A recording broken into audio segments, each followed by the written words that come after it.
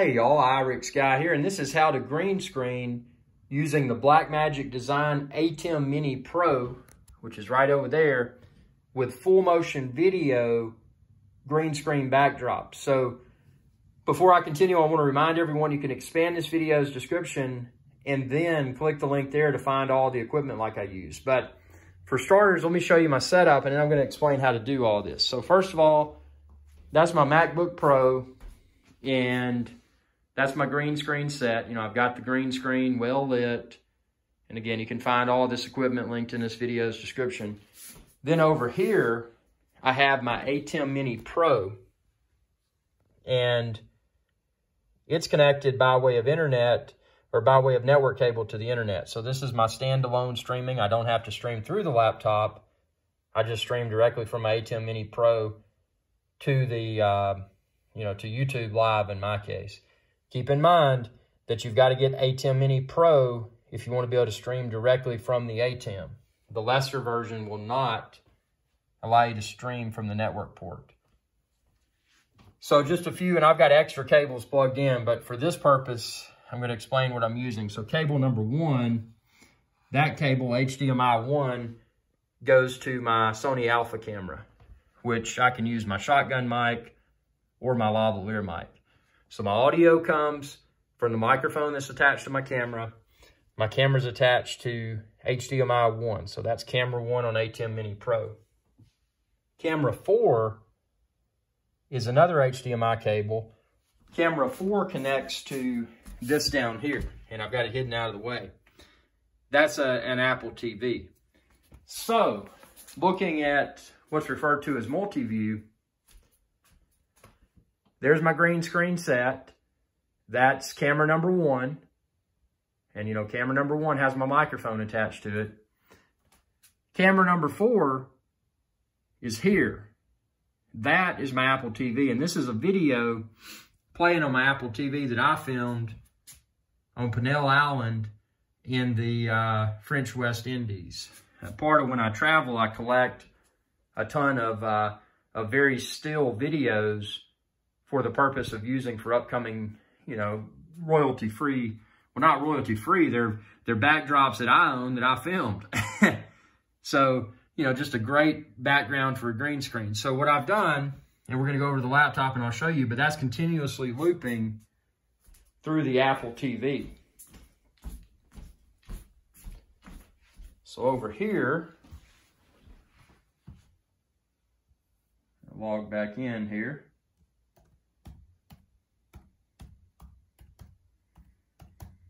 Don't want y'all to see my password because I don't trust y'all. Oops, I mistyped my password anyway. Here we go. Ooh, wait, it's not letting me in. Hold on one second here. The technical difficulties here with my password. Not good, not good. We're going to get in. Okay, there we go. So I'm back in. So what I have here is Quicktime Player. And you can see it's playing, it's counting up. So I'm going to back out of this. See, now you can see I've got it running there, but I'm going to stop this video. And see, now you can see it's paused. And then I'm going to quit, and boom, it's out. Back at Apple TV. So how do I do this? First of all, I recommend having a video that's 1080p. And I would recommend the settings I use. I do 1080p Apple devices best quality is the setting I use in compressor. So I've got that video file here. So I double click it. That's my backdrop that I filmed. And then I go here to where it's got the little icon that looks like a little TV. I click that. I do Office Apple TV. So that's what I named it. And see, now you can see it's popped up there. Before I hit play, I go to View. And after I do View, I do Loop. And then I reconfirm that it's Loop. It is. And then I click Play here. Make sure it's playing. Make sure that's counting. And see, it is. 6, 7. And see, now when I go back over here to my to my multi-view, I can see the camera 4, which is my Apple TV. And you could rename these if you wanted to, but I just like to remember it as camera numbers. So there's my Apple TV. Here's my studio set where I'll sit. Here's what the viewers are currently seeing. So the viewers now are just seeing that. So how do I take me in front of the green screen and place myself in front of that backdrop that's continuously looping? Here's how you do it. And if you were like me in the beginning when you were researching Blackmagic ATEM Mini Pro, you were probably concerned that, at least with the current version, you couldn't just drag video files into the device. You could only do still images. Not a problem. So here's why. So we're going to expand our ATEM software control. It's important that you use the software. Preview is camera 1, which is fine. That's me in front of green screen. Program camera 4. Camera 4 is Apple TV that's playing that background video. So now what we're going to do, we're going to go into Palettes, Chroma, and then you want to select your fill source. Your fill source is your face on video in front of green screen. So that's camera 1 for me. I'm going to select Chroma Sampling. You've got this box here and you can drag it around. Also, you can make it larger or smaller. So what I do, and again, this may differ depending upon how perfect your green screen is, but I like to make it about that size and drag it to the bottom right. Very hard to see in this video, but I'm going to zoom in so you can maybe possibly see it. See that box I'm moving around? Now I put it in the very bottom right. So that's detecting the color of my green screen. So I've done that. After I've done that, then what I want to do is go here to where it says next transition on air, and then key 1. So see now, what you can see me in my chair, but I've got the green screen backdrop, the full motion video playing.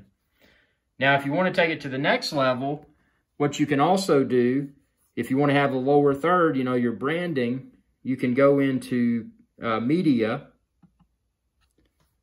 and you can add your lower third. In my case, it says Iris Guys Live Show, and it's got a little satellite dish and my logo.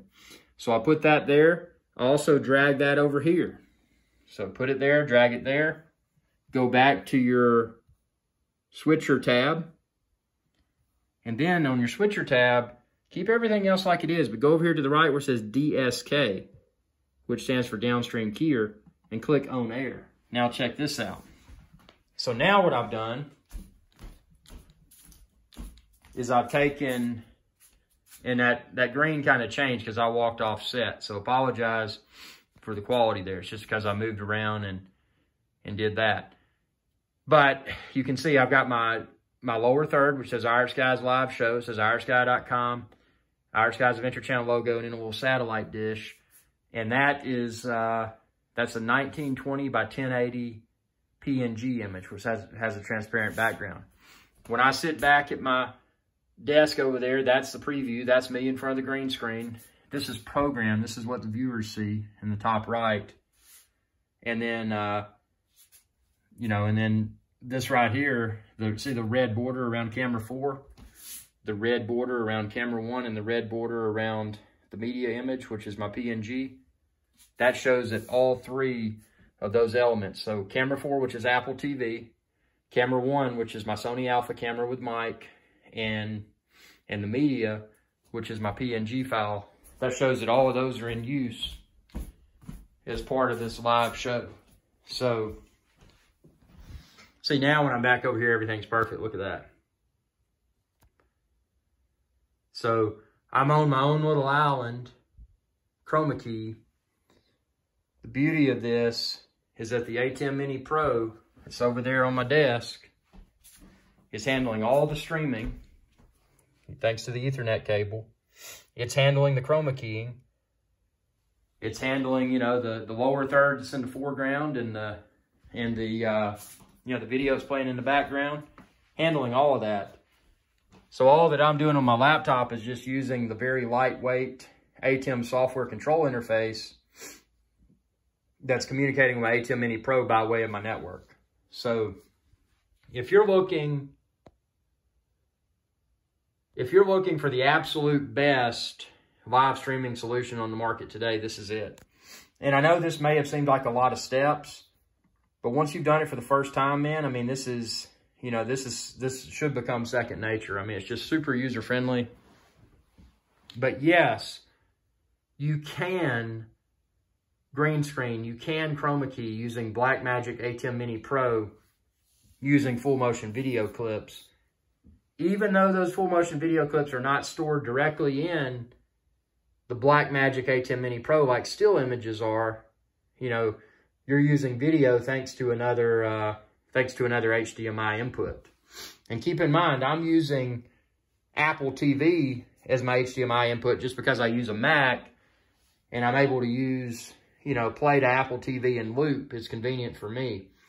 But that video source that functions as your green screen backdrop, again, in my case, camera number 4, that video source could be any sort of compatible HDMI. It could be a video game console. You could run a cable into your, into your computer, a monitor cable, and just have people see your computer's desktop. I mean, there's so many different options. So it's very cool. But I hope this video helped.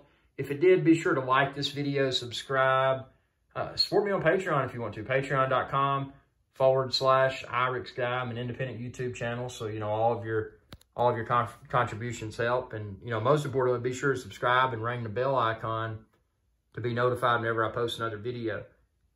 And I've got a lot more ATEM Mini Pro tutorial videos in the works. If there's a particular topic that you'd like to see me address, just comment below and I'll add it to my to-do list and try to post a video as soon as I can. But really great piece of equipment. If you're looking for any of this equipment, expand this video's description and then click the link there and you can find where to order it all online. Thanks for your viewership and y'all have a good day. Good luck with your live streams. Hey y'all, Captain IRIXGuy here. I hope y'all enjoyed this video.